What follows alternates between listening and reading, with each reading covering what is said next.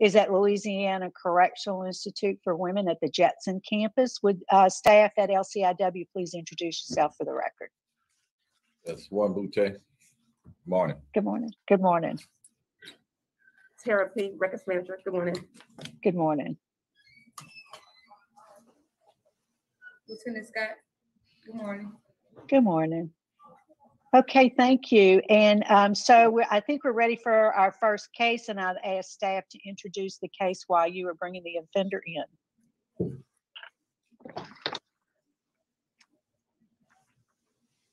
This is the case for Pamela Fruge DOC 578-976.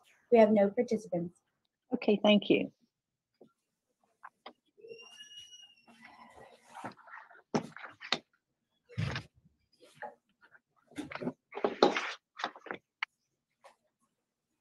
There we go. Good morning, Ms. Fruge. Good morning. Ma'am, would you introduce yourself to the parole panel? Tell us your name and your DOC number. My name is Pamela Fruge. My DOC number is 578976. Okay, and I think you must have heard the introductions of the parole panel. So let me just explain to you how the process will work. I'll read some identifying information into the record. Your case has been assigned to Ms. Pearl Wise. So after I finish the preliminaries, I'll turn it over to her and she'll ask you some questions. We'll hear from Warden Boutte, and at the very end, you'll be allowed to make a statement before we reach a decision. Okay. Okay. So Ms. Fruge, you're classified as a first felony offender. You are currently doing a 20-year sentence for crime against nature, carnal knowledge, and indecent behavior with a juvenile. Your parole eligibility date is March the 1st, 2021. You don't earn good time, and your full term date is November 2nd, 2029. Is that information correct? Yes, ma'am. Okay, Ms. Wise. Good morning. Good morning. How's it going? Okay. Good. Let's breathe. Good. I see that you got a bachelor's degree. Tell me about that. Yes, ma'am. I have a bachelor's degree through Ashland University in communications. I also received a minor in business administration.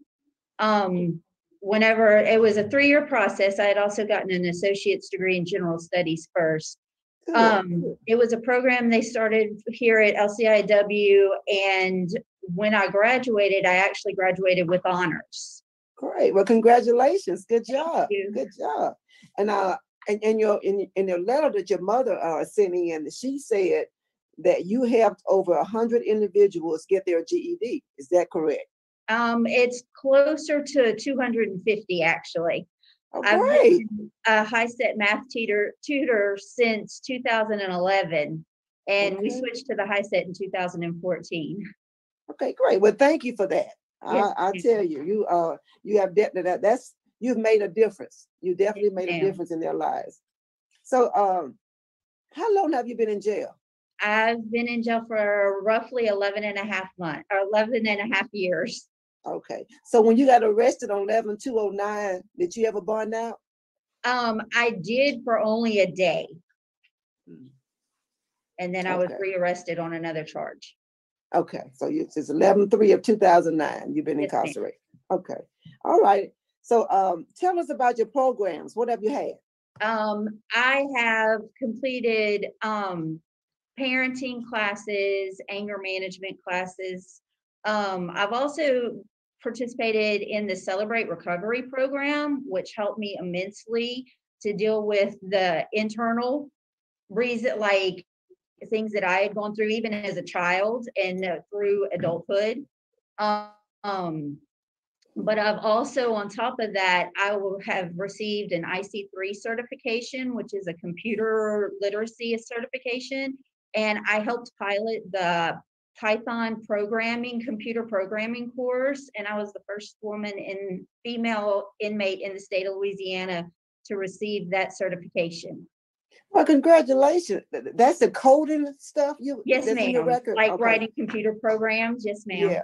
Okay. Well, great. Well, thank you for that. Oh, my. Oh, my. you didn't call out sex offender treatment. Have Yes, you had ma'am. that? I did finish, I completed that course. It was a very long course. It took me quite a few years to finish it, but I did complete the sex offender course. So tell me what you know now you didn't know before. No, ma'am.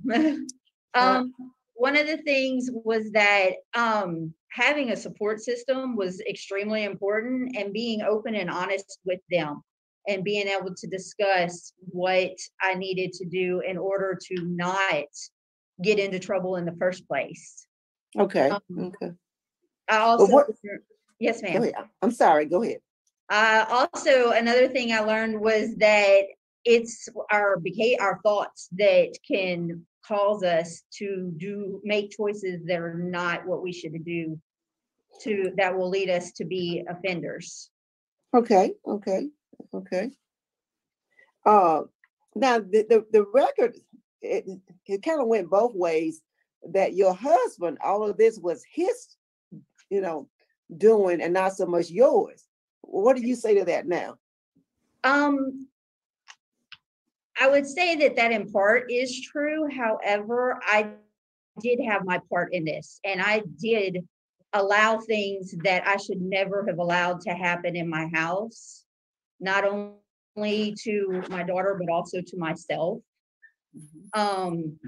Looking back on that, I see now that my state of mind may have had a play in that, but ultimately it was my decisions. And when I should have left, I didn't. And I should have been stronger to have left. Yeah, and protect your children. Yes, ma'am. Yeah, I appreciate you saying that. I really appreciate you owning your participation in the crime. I don't know if you know this or not, but there's law enforcement opposition against your early release. Okay. And of course, there's victim opposition. All your children oppose to your early release. I think somebody said that your early release, I'm going to read this verbatim, should be based on what the children desired and not on what you desire. What do you say to that? It should be based on their decision, because ultimately it's them that I hurt. Okay. And so they should have a choice in this. Okay. Well, good. I'm glad to hear you say that. Now, if you are successful today in your release, what are your plans?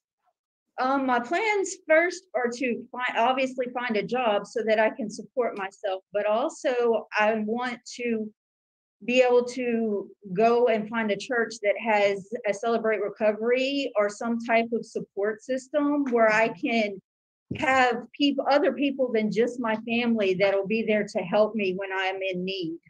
That's good. Okay. I also have plans. Yes, ma'am. You go ahead. Okay, I also have plans that I eventually want to be able to build. I've looked into tiny homes and self-sufficient living so that I can eventually have savings and things of that sort one day, so that I'll be able to support myself and not be such a burden on my family or the community. So your residence plan is with your mother? Yes, ma'am. Well, for now, yes, ma'am. I either with my mother or with my cousin is start out. Okay. All right. Well, thank you, ma'am. That's all I have. Thank you, Ms. Wise. Mr. Marabella? Ms. Fruge, how are you today? My name is Tony Marabella. I've got a couple of questions. You've been in jail for over 11 years, is that right? Yes, sir. Sounds like you've done a lot of good things, a lot of good programs. You sound very intelligent. You've worked very hard. You've accomplished a lot of things. The crime for which you're in prison and the facts under which you were convicted are pretty devastating. Yes, sir. Tell me how this came about. I know Ms. Wise questioned you on your husband's role in this, but how did you get started in this? Well, sir, there was actually another party involved. My husband introduced me to a man online from Denmark and told me that I should trust him. And through online chats, I now, looking back, see a manipulation there. However, I had the choice of speaking to him. I now see that I should not have.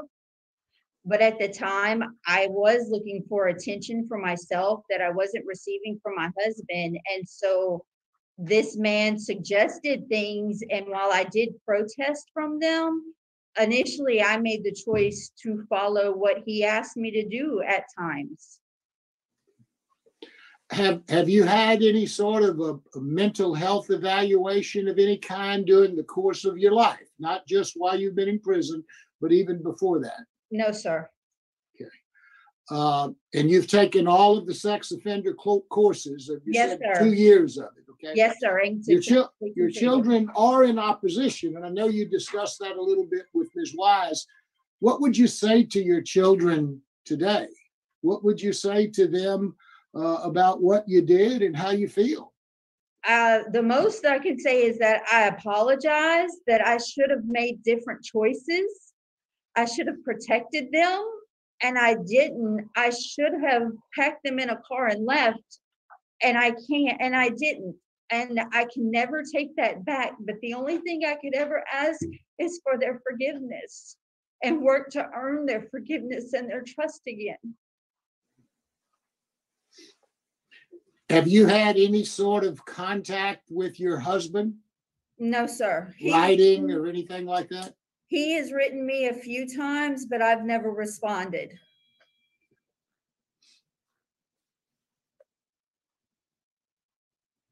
Thank you. That's all the questions I have. Ms. Fruge, you mentioned prior to incarceration, you never had a mental health evaluation. Have you had one since you've been there at LCIW? No, ma'am. When I was in my parish, I had spoken with someone about, but they had put me on some medication for depression. But since then, I've not taken it since about 2012, and I haven't really spoken to a social worker or anything like that since then. Okay, that's what I was getting at. I saw somewhere in the record where you were taking some medication for depression. Yes. And I just, okay. All right, I don't have any questions. My colleagues did a good job. Warden Boutte, is there anything you can offer? Yes, ma'am. As far as her mental health status is concerned, I mean, she's high functioning, so she doesn't have any issues as it relates to her mental health status while being incarcerated. Other than that, I mean, her record speaks for itself with a disciplinary action. I think she has one DB report in her file, and the rest is she's been assertive with education. Other than that, I have nothing to add. Thank you, sir. Is there anything you'd like to say, Ms. Fruge, a statement you'd like to make? Yes, I'd like to thank y'all for this opportunity, because I know there's some women who don't ever receive this opportunity. And I'd just like to ask that y'all have mercy. Mm-hmm. And Okay. That's all. Thank you. Okay. Thank you. All right, is the panel prepared to vote? Ms. I have Wise? one other question. Okay. The adverse, the ACE was done on you for your adverse childhood, and you scored a 1. So, you indicate there was some, you got some unresolved issues, but you didn't have a traumatizing childhood. Would that be accurate to say? Yes, ma'am. I was sexually abused once as a child, and that was prosecuted. But other than that, no, ma'am. At what age? At 8, the age of 8 years old. Oh, okay.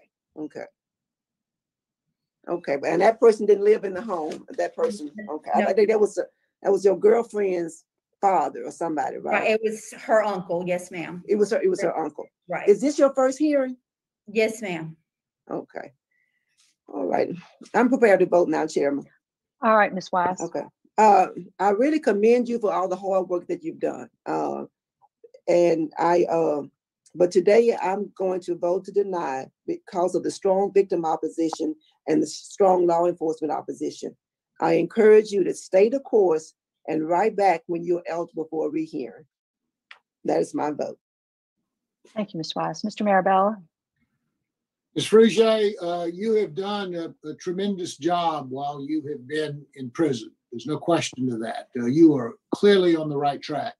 I have some concerns myself, and the concerns have to do with what happened. Certainly, there's opposition that means something to me as well. I'm very concerned about that. I would feel a lot more comfortable if you had a mental health evaluation and got a clean bill of health, or got some medication if you need it.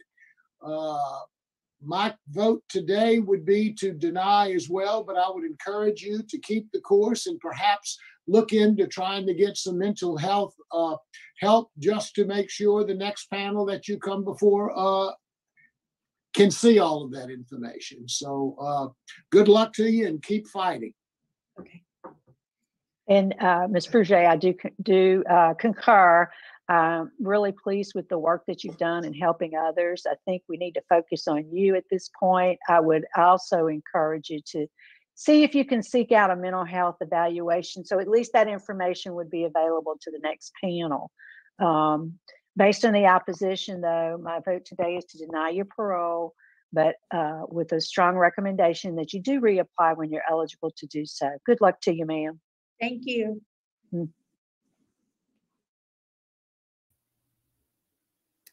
This case is terrifying. They don't go into the details of it, but I will. And it is terrifying. I don't know if something like this has happened before, but I do recall hearing about a very similar story, if it wasn't this one, in the news. And maybe you do as well. Her responses, I mean, we've seen this over and over again. What's shocking is that when you read, and I'll read it to you, you don't expect to see what you've seen in this hearing, which is someone who is intelligent, who seems normal, who seems totally normal. I was reading the information Richard shared before the hearing, and I was expecting a different person to show up. I just didn't think that someone, and that makes me come to my conclusion that she is a monster. She should never see freedom, this is someone who is just as, it is, and that she blames it on, like, the idea that there was a man in Denmark that she was talking to, and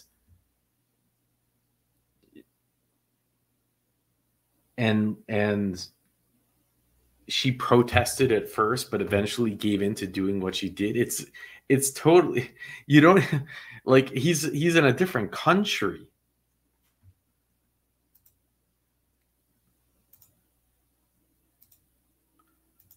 I'll start by reading this article because I think they kind of hit it on the head here, and I'll put all these links in the description. But it says, it's a crime that at first lent itself to a crude joke. A woman arrested for crime against nature after having the family dog perform oral on her. But the case involving Pamela Fruge and her husband Shelton unfolded into something even more sordid, severe against their own children. It was the video discovered by the police department of the dog performing on her that got them to find this case. But as the facts unfolded, they found out that she was having her husband perform carnal knowledge on her daughter. 6 years old. And they were trading these footage to this man in Denmark.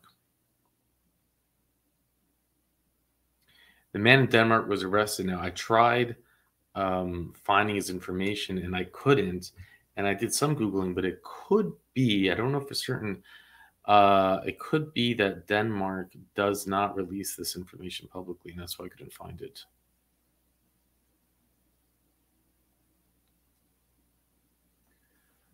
The judge said, you treated your 6-year-old like a sex toy. That is just evil, evil, evil. Now, her husband was given not even like a full, it was like they got him for a bunch of different charges. They got him 60 years. He's 35 years old. They got him 60 years with a lifetime of supervised release. And why he didn't get a life sentence is just absolutely insane. But this was for the production of child. And then they gave him this, that was to run consecutive to his state sentence following an investigation by U.S. Immigration and Customs. So you don't mess with them because Louisiana, 60 years. But the ICE gave him, I think, a life sentence.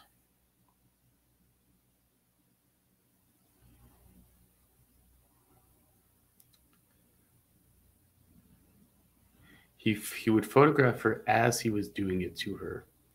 After producing this, he would trade it. Yep.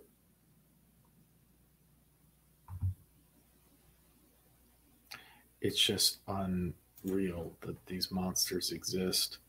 And then they're being so like, and you see her come on, you would never guess it was even like, you know, you knew it was bad the way that they said at the end it was bad, but they're just like, oh yeah, how are you? How's your day? You know, oh, that's great. You're taking programs, great.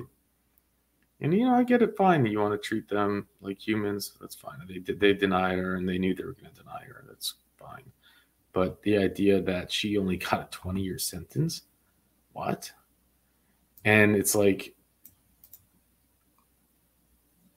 the U.S. Attorney Stephanie Finley stated, anyone who thinks they can commit such vile acts to the most vulnerable should think twice before doing it. In this district, our office, along with our federal, state, and local partners, vigorously investigate and prosecute those who prey on children in our community. And that is a lie.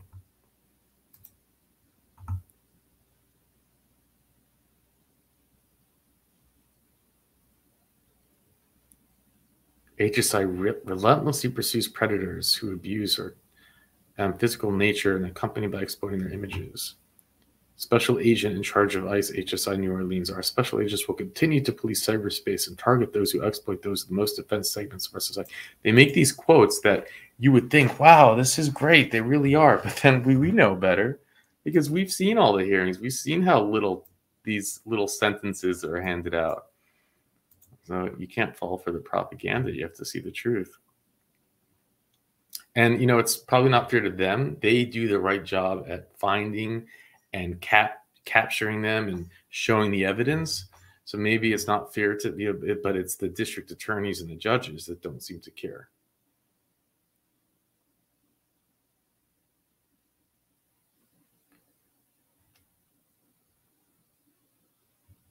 Judge Patricia Minaldi said it was one of the worst cases she'd ever been involved in her entire career.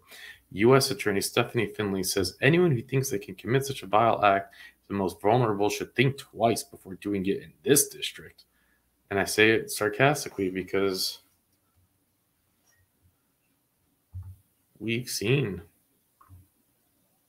the sentences that Louisiana hands out to these cockroaches, and they ain't tough.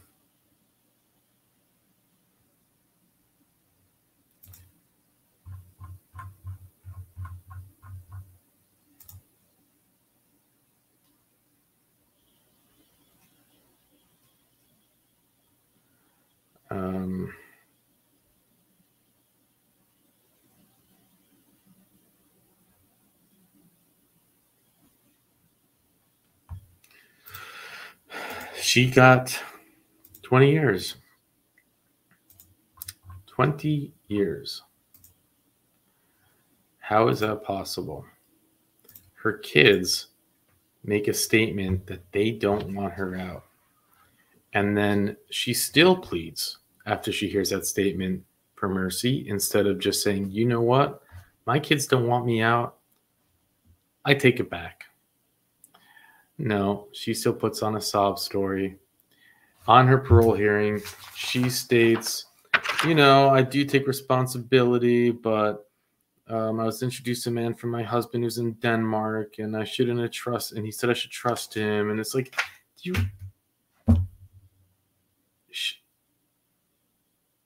She was involved in this in every step of the way. Her own daughter, her own 6-year-old daughter. How does she only get 20 years? Why is she not locked up for life?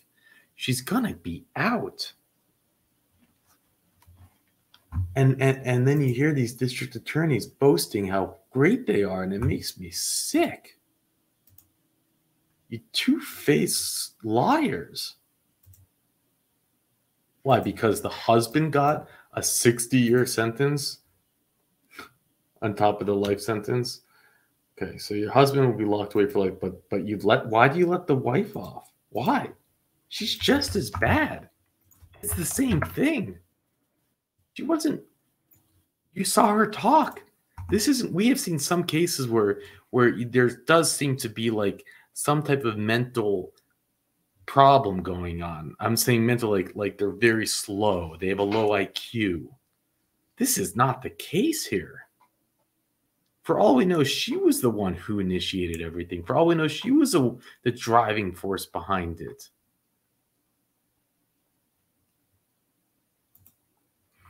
And that she can be free one day is absolutely terrible. Not can be, will be. 2028, if she doesn't get paroled, next time she comes up, we'll probably see her again soon.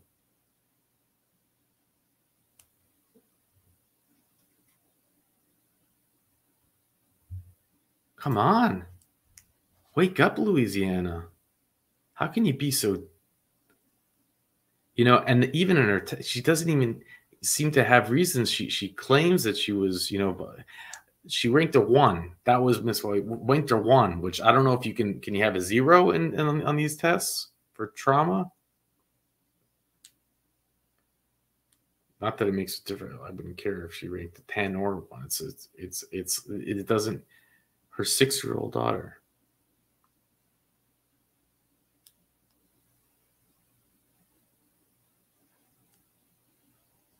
This is why we do this. This is why we do this, because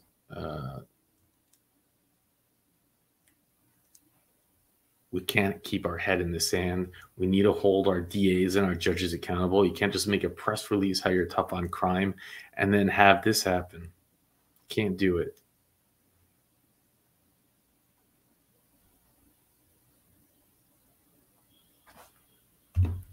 But this is why we do this. And with that, I'll let you go.